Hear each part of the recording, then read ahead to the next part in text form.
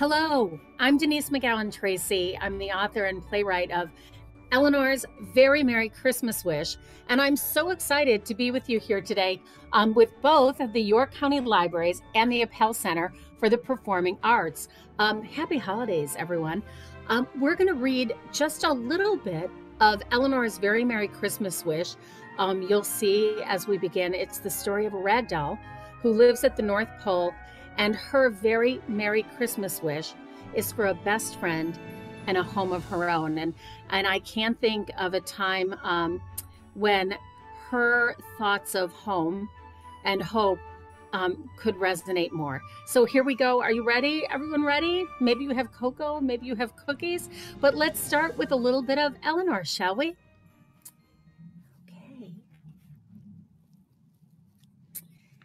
Show you a little bit of the illustration by my good friend John Michael Downs. I hope you can see that that's Santa Claus there coming in from the barn with the reindeer. Chapter 1, The North Pole is a Magical Place. Hi, it's me, Twinkle. I hope you're in the mood for a story because I'd love to share with you one of my favorites. Before we begin, I think you need to know a few things about me. I believe in Christmas and everything it involves. The gatherings with friends and families, the search for just the right gift to make someone smile, the food, the fun, and the magic. But of course I believe in all of that. I'm an elf and I live at the North Pole. Pretty cool, right? I love my North Pole family. There's Santa, of course, Mrs. Claus, Sprinkle, Sparkle, Clara, and all of the elves and the reindeer. Oh, and Eleanor, of course. She's not an elf. She's a ragdoll. A most unique ragdoll, and her story is very special indeed. She has lived with us at the North Pole for a very long time. It's a wonderful story, so where should I begin? I know. How about I share some of the most special days that I remember? Yes, a typical day with Eleanor would find her just before lunch, peering out her window and waving. Probably it's Sprinkle and Sparkle, who were hurrying through the fluffy snow from the workshop on the way to lunch. Sprinkle runs Santa's workshop, and Sparkle is in charge of the wrapping. These are very important jobs at the North Pole. They would be especially happy today because Eleanor and Mrs. Claus made chicken pot pie for lunch. Eleanor thought, chicken pot pie and oatmeal raisin cookies with milk for dessert. Eleanor needed to be on her way too. Santa expected everyone to be on time when Mrs. Claus served her delicious meals. But Eleanor had to take one more peek out her window. She loved the way the snow looked when the afternoon sun was shining. It was bright and happy and magical, just like everything at her home at the North Pole. Santa was magical and Mrs. Claus was magical. The elves were magical. Well, really, Eleanor thought with a giggle, it is the North Pole. Of course it's magical. Santa saw Eleanor in the window and smiled and gave her a wave as he made his way from the barn where he'd been checking on the reindeer. No matter how busy he was, Santa always arrived first at the table when Mrs. Claus served a meal. So, with a final glance in the mirror to be sure her ribbons and her braids were perfect, Eleanor ran to the kitchen. Each and every day, it was the same. Ho, ho, ho, Santa said as he stomped the snow off his boots. What is that delicious aroma? He walked into the cozy kitchen and gave Mrs. Claus a kiss on the cheek. Closely behind, Sprinkle came in and sat down at the end of the table with a big grin on his face until Sparkle said, Ahem, Sprinkle, that is Mrs. Claus's chair. Sprinkle jumped up with a surprised look on his face and said, Oh, gosh, it is? Every single day was the same scene, and they would all have a good laugh as Sprinkle held out the chair for Mrs. Claus to take her seat. After lunch, Santa stood with his back turned. He thought nobody could see him. He grabbed a plate of cookies and said, "Well, one delicious cookie and then back to work." Sprinkle laughed and pointed and said, "One cookie, Santa?" as Santa headed out the door with a wink and a shh. Chapter 2, Santa's Workshop. Can you see? There's Eleanor in the midst of dozens and dozens and dozens of beautiful ribbons. Let's see what's happening. After lunch, Eleanor joined the fun with the elves in the workshop.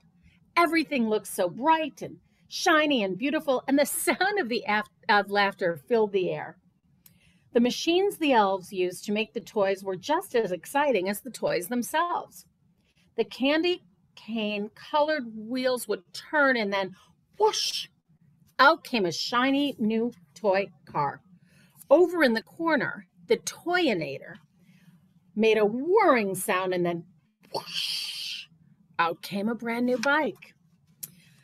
Of course, not every toy was made by a machine. Many of them, especially the teddy bears, had to be made by hand.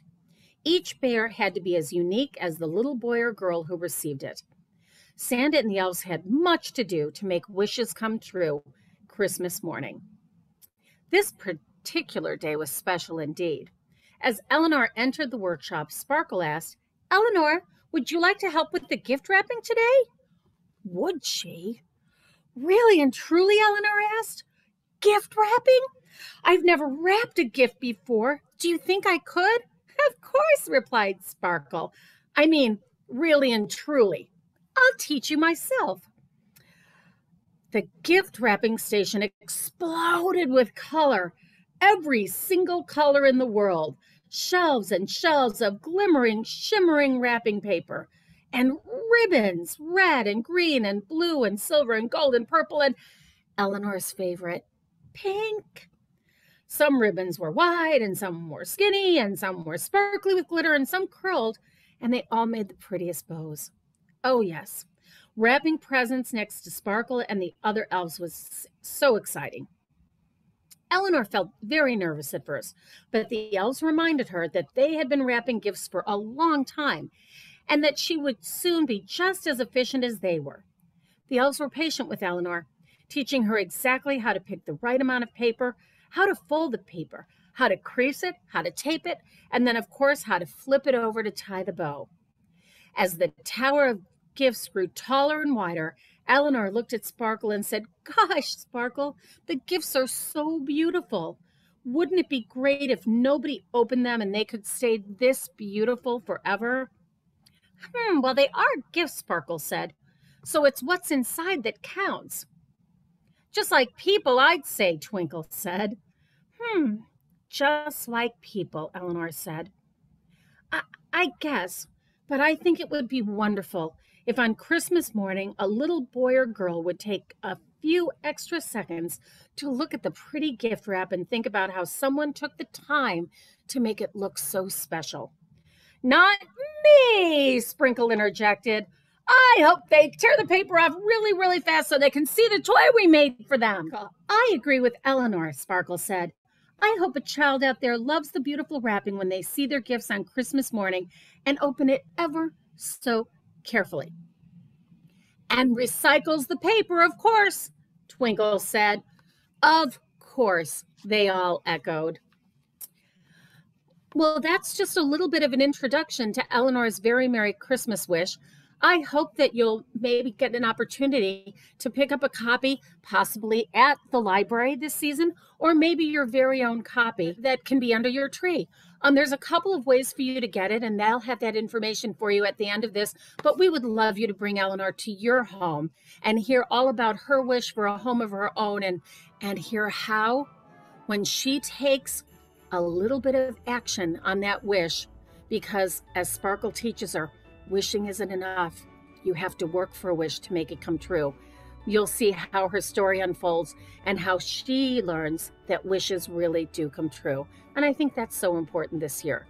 In addition to the book, you can also see Eleanor's story in a video recording of the live stage production that we did in Chicago last year. It's a beautiful show with lots of wonderful music and beautiful costumes and sets. So one of two ways you can see this, but of course we hope you'll start with the book.